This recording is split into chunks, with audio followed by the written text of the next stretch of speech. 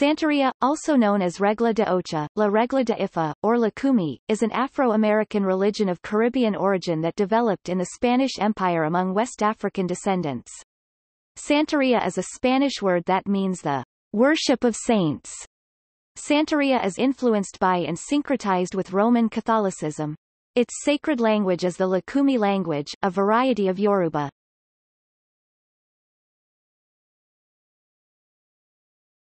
Topic: History. Santería is a system of beliefs that merges aspects of Yoruba religion brought to the New World by enslaved Yoruba people along with Christianity and the religions of the indigenous peoples of the Americas.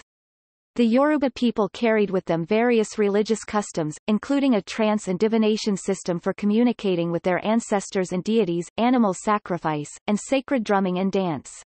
The need to preserve their traditions and belief systems in a hostile cultural environment prompted those enslaved in Cuba, starting from as early as 1515, to merge their customs with aspects of Roman Catholicism. This religious tradition evolved into what is now recognized as Santería. The colonial period from the standpoint of enslaved African people can be defined as a time of perseverance.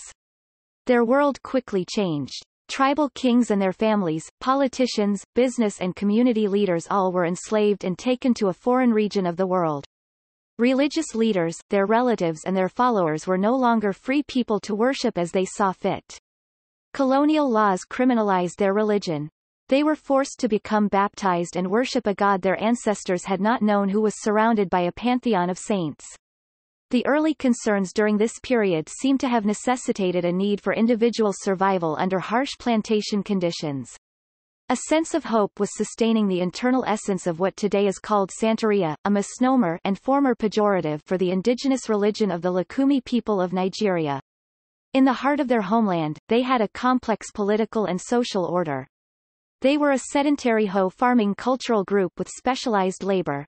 Their religion, based on the worship of nature, was renamed and documented by their slave owners. Santería, a pejorative term that characterizes deviant Catholic forms of worshipping saints, has become a common name for the religion. The term santero is used to describe a priest or priestess, replacing the traditional term olorisha as an extension of the deities. The orishas became known as the saints in image of the Catholic pantheon. In order to preserve and shield mask their traditional beliefs, the Lucumí people syncretized their orishas with Catholic saints. As a consequence, the terms saint and orisha are commonly used interchangeably among practitioners. Spanish colonial planters who saw the enslaved African people celebrating on saints' days did not know that they were actually performing rituals related to orishas, and assumed that they were showing more interest in Catholic saints than in the Christian God. Hence the origin of the term Santería. The historical veiling of the relationship between Catholic saints and orishas is compounded by the fact that the vast majority of Santeros in Cuba, Puerto Rico, and the Dominican Republic are also Roman Catholics, have been baptized, and often require initiates to be baptized in Roman Catholicism as well. The spread of Santería beyond the Spanish-speaking parts of the Caribbean, including to the United States, was catalyzed by the Cuban Revolution of 1959. In 1974, the Church of Lucumí Babalu became the first Santería church in the United States to become officially incorporated.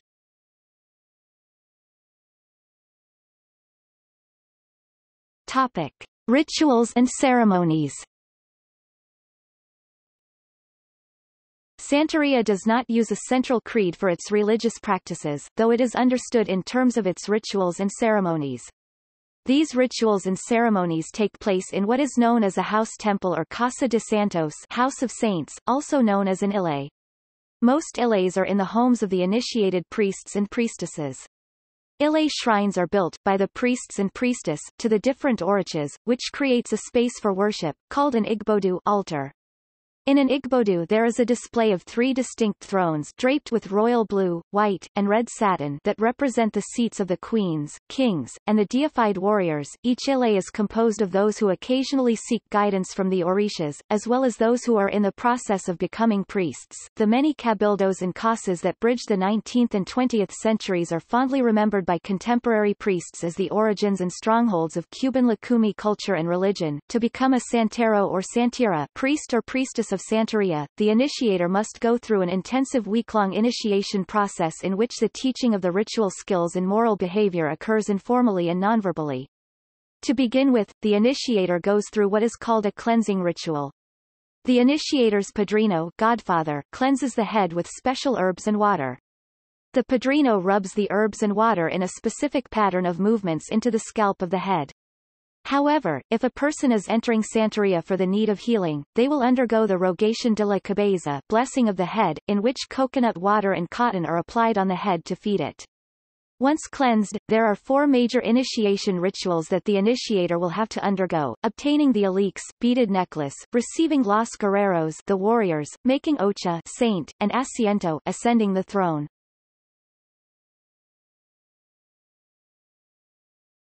Topic: Obtaining the ilekes.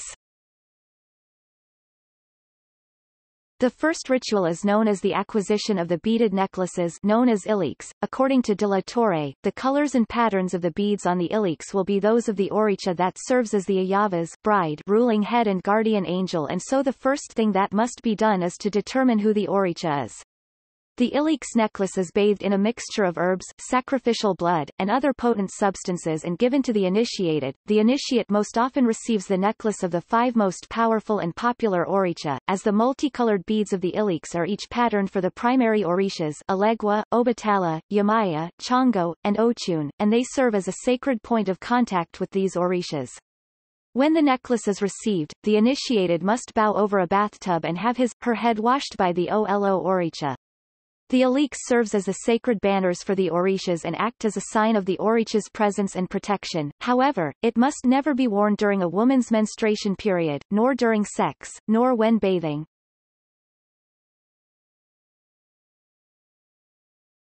Topic: Medio Asiento.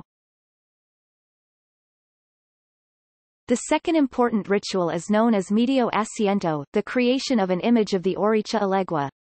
The individual will go through a consultation with a santero, where all the recipient's life, past, present, and future, will be reviewed. During the consultation, the santero determines which path of Alegua the recipient will receive. Then, based on his findings, he chooses materials that will be used to construct the image of the Alegua, a sculpture that is used to keep evil spirits away from the initiator's home. This ritual is only prepared by men, as the orichas take some of the santero's manly spirit in the process. Topic: Los Guerreros. The third ritual, known as receiving the warriors, is a ritual where the initiated receives objects from their padrino that represents the warriors: iron tools to represent Ogun, an iron bow and arrow to represent Akosi, and an iron or silver chalice surmounted by a rooster to represent Osun. This ritual begins a formal and lifelong relationship that the initiate will have with these orichas, as the orichas devote their energies to protecting and providing for the initiate on their path.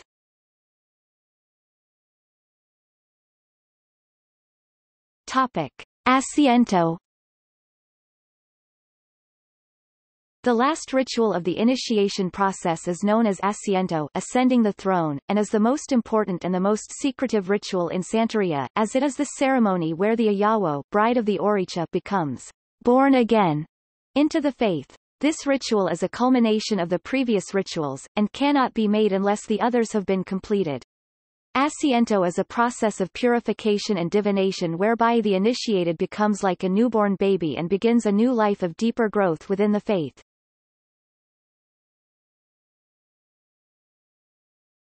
Topic: Post-initiation. Once the initiation is completed, depending on the individual's house, there is a year-long waiting period, known as ayaboraje, in which the newly appointed priest and priestess cannot perform cleansings and other remedies. It is a time where the ayawo or bride of the oricha must follow a strict regimen of wearing all white and must avoid physical contact with those who have not been initiated. Once the Ibo del Año has been completed, there will be an end-of-year ceremony, which will enable the priest or priestess to consult clients, perform cleansings, provide remedies and perform initiations. And according to Gonzalez, They are also regarded as royalty in the religion, as they are considered representatives of the orixes and are vested with the power to work with the forces of those orixes in full.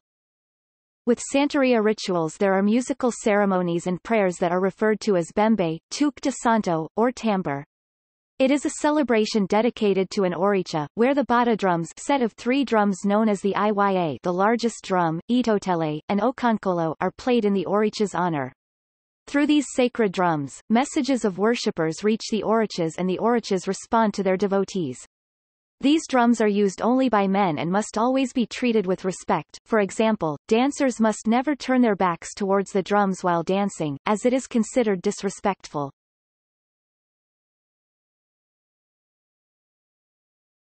Topic: Clergy. Priests are commonly known as santeros or oloriches. Once those priests have initiated other priests, they become known as babaloriches, fathers of oricha, for men, and as ayaloriches, mothers of oricha, for women. Priests can commonly be referred to as santeros male and santeras female, and if they function as diviners using cowrie shell divination known as dilogun of the orichas they can be considered itileros, or if they go through training to become leaders of initiations, obas or oriates.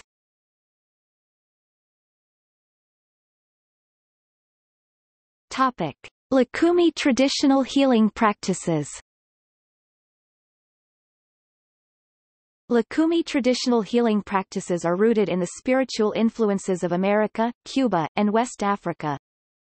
Having a strong spiritual component, these traditional healing practices also use the pathways of the herbalist, psychologist, ethicist, and that of a respected spiritual medium interceding between God and human beings.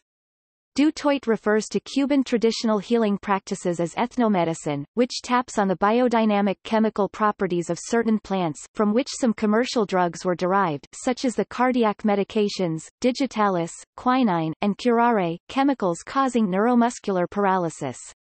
Du Toit categorizes Cuban ethnomedicine as having health specialists, which are el yerbero, the herbalist, el curandero, the curer, el santero, the religious healer, and el conocedor, the botanist. Du Toit continues, Cuba is one of the regions in which a great deal of ethnographic and ethnobotanical research has been conducted. Du Toit cites the studies of Lydia Cabrera on the religious and healing role of indigenous medicinal plants, and José Gallo on the 900-page compilation of folk medicine, and also mentions that with the 31 herbs prescribed as bronchodilators, only Datura candida was effective, due to its contents of scopolamine and atropine in the leaves. Lemongrass or caña de limón is used for low blood pressure and anti-inflammatory effects. Thyme tea and castor oil are used to speed the delivery of babies, and the broomweed Corchorus silicosus induces the quick expulsion of the placenta. Herbs are also used to create a transpossession using the hallucinogenic properties of Datura metal and Datura stramonium. Both have scopolamine and atropine, causing amnesia. The psychoactive ingredients from the cane toad Bufo marinus. Aside from being herbalist, Santería traditional healing practice has a spiritual aspect. Santería has a holistic approach, acknowledging the connection with heart, mind, and body. In Santería, the world flows with the primal life energy called Ashe or growth, the force toward completeness and divinity. Ashe is the current that Santería initiates channels so that it empowers them to fulfill their path in life. Because Ashe is connected to all that has life or exhibits power, Ashe comprises blood, grace, and power. When a person is sick, the healer thinks, interprets and reacts, considering the illness not just a physical dysfunction but also an interface with suffering and bad luck in life, believed to be brought on by the activity of bad spirits. Prevalent in Caribbean cultures, espiritismo is a part of the Latin American traditional healing practice. Du Toit reveals that Santería has a strong element of spiritism. McNeil also concurs that some santeros have the power to communicate with spirits asking for guidance to improve the situation of a person consulting. However, in general, the santeros of the Regla de Ocha primarily turn to religion as their practice to address personal challenges and identify means to improve a situation. Many people may go and see espiritistas who don't see a santero. Also, espiritistas may work hand in hand with santeros. While psychotherapy tends to use mostly allopathic principles, Spiritism uses homeopathic principles that aim to reduce the anxiety, or permit the patient to acknowledge pent-up emotions, unexpressed guilt, or repressed behavior through catharsis meant to release emotions the patient may not even be aware of. It is said that healing can occur when the spirit medium assists the sufferer to come into harmony with the spirit world so as to change his or her physical condition, emotions, way of life, or destiny. The reputation of espiritistas was tinged with negativity, being accused of witchcraft because they deal with health through the unfamiliar paradigm of the spirit world, which was not understood by either the medical doctors or the Catholic priests. Consequently, espiritistas or traditional healers of Santería and other Latin American cultures working with healing through the spirit world are attacked as works of the devil from the pulpits of the Catholic churches and labeled as quackery from the journals of the medical profession. This unique system of knowledge is appreciated as ethnopharmacology or ethnomedicine, aligning and harmonizing with the forces of nature. Practitioners of the Regla de Ocha invoke on the guidance of Orachas. There are three foremost Orachas that are predominantly concerned with folk healing, however, other Orachas may be invoked to help a person with a specific problem. These main Orachas are, Osain, the Oricha of the herbs, Babalu Aye, the Oricha of contagious and epidemic diseases, and Inli, the patron of physicians. Osain is the patron of curanderos or traditional herbal healers, also called Osainistas. According to de la Torre, Osain is believed to be embodied in the Omiero, which is a combination of blood from sacrifices offered during the ceremony and juices extracted from herbs that are sacred to the Orachas with water from rain, rivers, or seas, honey, aguardiente, powdered eggshell, corojo, and cocoa butter. The forest has everything that would maintain a robust health and keep a person away from malevolence. Thus, Santería practitioners would agree that no spell will be able to work without the sanction of Osain, the master herbalist commanding the healing secrets of plant life. Osain is syncretized with Saint Joseph, Saint Benito, or Saint Jerome. Babalu Aye is revered by its victims and survivors like smallpox, leprosy, and skin diseases. Babalu Aye has become the guardian of those with HIV, AIDS. He is syncretized with Saint Lazarus. Inli is the patron of physicians, known as a healer who favors scientific methods. Inli is ranked as one of the Orachas that is approached for very specific health issues. Thus, Inli is also known as the protector of homosexuals and feminosexuals. People go to a consulta for many reasons, mainly for health-related issues. Divination is a means that traditional healers utilize to inquire further on the details of a problem. Divination may articulate the origin, cause of the problem. In addition, it may include prescriptions for solutions, suggestions to certain difficulties. Divination establishes an interpretive frame for the situation a person finds himself in. Hence, the Santeros offer cowrie shell divination or other appropriate traditional practices. Rituals, or the reading of patakis may be done to clarify a problem, of which sometimes the person consulting may not even be aware.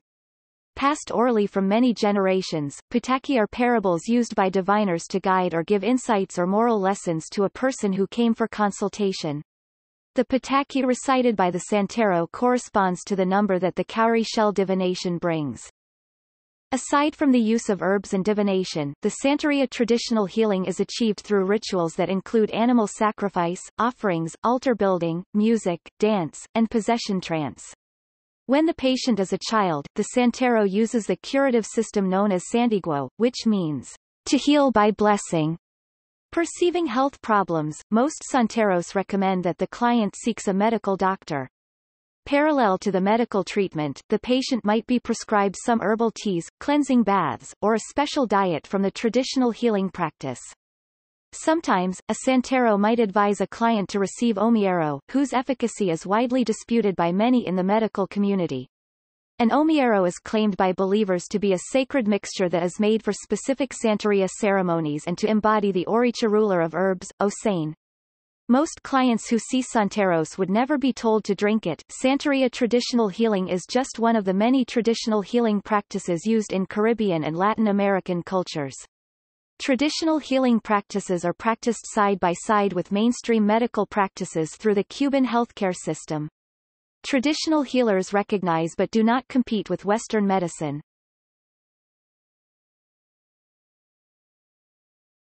Topic. Current distribution. Santería is a religion found in Latin America. It is mainly practiced in but not limited to Cuba, Puerto Rico, the Dominican Republic, Venezuela, Panama, and Colombia. There is also a large population who practice it in the United States. In 2001, there were an estimated 22,000 practitioners in the U.S. alone, but the number may be higher as some practitioners may be reluctant to disclose their religion on a government census or to an academic researcher.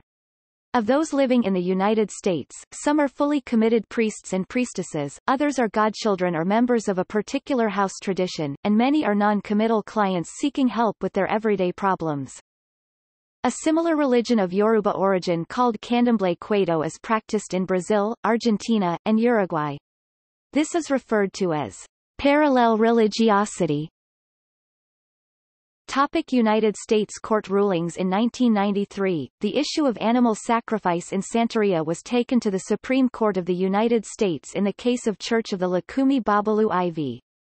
City of Hialeah. The court ruled that animal cruelty laws targeted specifically at Santería were unconstitutional. In 2009, legal and religious issues that related to animal sacrifice, animal rights, and freedom of religion were taken to the United States Court of Appeals for the Fifth Circuit in the case of José Merced, President Templo Yoruba Omo Orisha Texas, Inc. v. City of Euless. The court ruled that the Merced case of the freedom of exercise of religion was meritorious and prevailing and that Merced was entitled under the Texas Religious Freedom and Restoration Act (TRFRA) to an injunction preventing the city of Euless, Texas, from enforcing its ordinances restricting his religious practices relating to the use of animals. See Tex. Civ. Prac. and Rem. Code Section 110.005 without the court having to reach his claims under the First and 14th Amendments. After the court case was settled, a news article was published in the Dallas Observer documenting the volume and brutality of the animal sacrifices.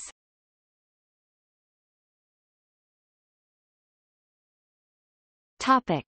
See also: Candomblé Cueto, If